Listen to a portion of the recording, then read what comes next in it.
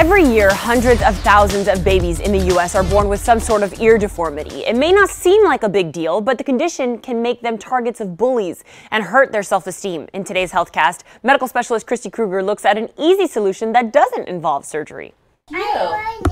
Little artist Chloe Camerlink is an active and adorable 2-year-old. But when she was first born, her mom noticed something a little off. Her ear was kind of sticking out a little bit, and also it was a bit folded at times and sticking out a little and misshaped. And it's actually much more common than people think. I mean, more than 15% of babies, of newborns, have some sort of ear deformity.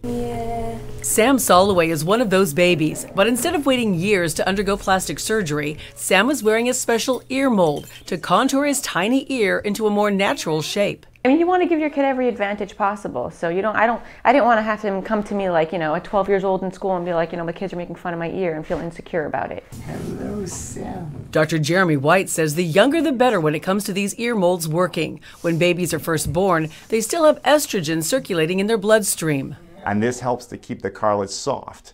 And because of that, we're able to actually put pressure to the ear and reshape it, recreate those reliefs and folds within the ear. Dr. White says the molds can't change the size of the ear, just the shape. The molds are not painful and are switched out about every 2 weeks. Chloe wore the molds for less than 2 months, but her mom saw changes right away. I had tears in my eyes. I started crying because I was so happy it worked after just like 10 days. I love cute baby stories, don't you? Well, the molds won't work once the ear cartilage actually hardens up, so babies in their first few weeks have the very best results. Surgery is the next option when a child gets to be about 12 to 14 years old, and insurance does usually cover the cost of these molds. With your HealthCast today, I'm Christy Kruger.